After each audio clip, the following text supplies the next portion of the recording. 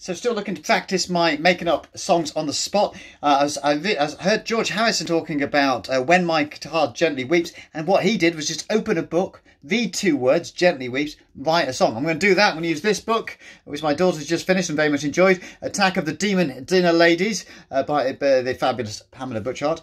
I'm going to find a sentence, and then I'm going to take the musical key from the first letter that makes a musical... I don't know, we'll see how this is going to work.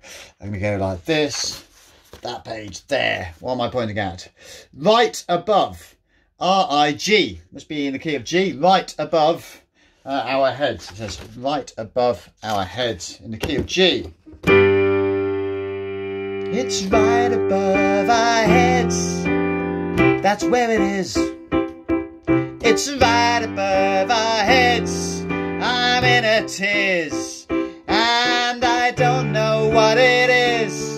That's right above our heads. Maybe it's a seagull, and I don't know what it is, or what this song is trying to say. Anyway, I think that's done, and what I've said is it's right above our heads.